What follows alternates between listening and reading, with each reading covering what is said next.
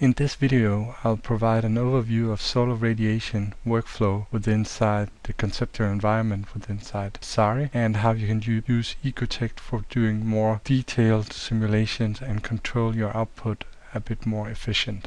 I've now opened the conceptual environment inside Vasari. You can apply solar radiation analysis on many stages of design and in two main tools within Autodesk: Project Vasari and EcoTech analysis. To say if solar radiation is harmful or helpful is really depending on your specific climate and your specific design and layout of your building. But in general, a good strategy would be to look for creating an equal or as equal as possible amount of radiation on the different surfaces. We're not only using this part of the building here, we want to have really a good amount of distribution all over our building. So in this case here, we split up the building in 4 pieces, which means that we get a lot of more surface area, and by rotating the building here, we were able to increase the amount of solar radiation potential in the building, which means that we can reduce the electricity for electric lighting, and we can create a better indoor environment for the people that will use these buildings. So typically we'll start out really doing a reference study on the existing building to be able to monitorize the new development, and when that's done, we will start working with the envelopment, looking at the PV potential on roofs and facades, trying to get a good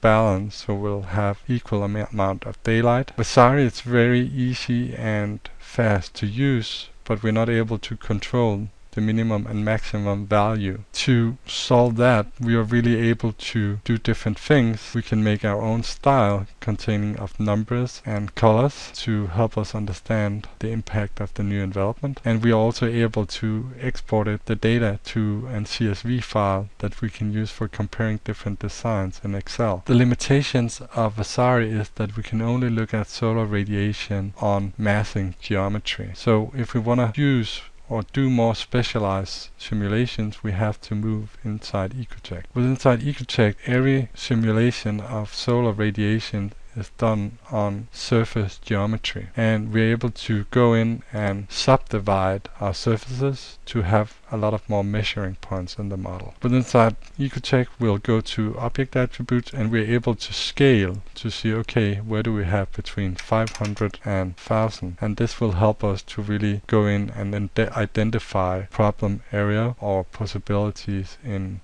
the strategies that we want to apply. And at this stage here, the solar radiation analysis was used for building up facade and windows to make the facades more closed, where we had a lot of radiation, and to place solar panels in the facade as well, and to make it a bit more open on the north side of the building to increase the amount of daylight coming into the building. In many Nordic climates, we do have a high level of insulation in the buildings, which means that we can do a building that is not that compact and has more surface area to really use more passive solar heat inside the spaces of our building. Inside EcoTech, we're also able to go to the 3D editor, click a single element, and do analysis of that element, looking at the average value, a single day, total monthly, or full hourly. And this is also a tool that can be used quite initially to figure out what